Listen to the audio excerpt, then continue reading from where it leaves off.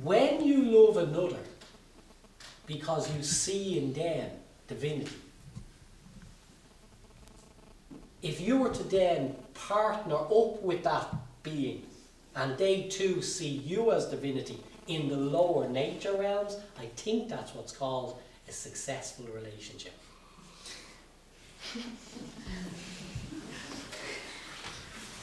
Right? But if you see somebody across the room and say, nice body, whoa, or whatever it is that people do, okay? Well, if your attraction is only to the nice body,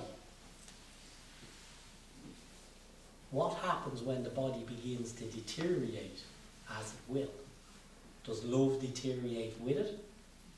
No, because it wasn't love in the first place. That is not love. That is not love.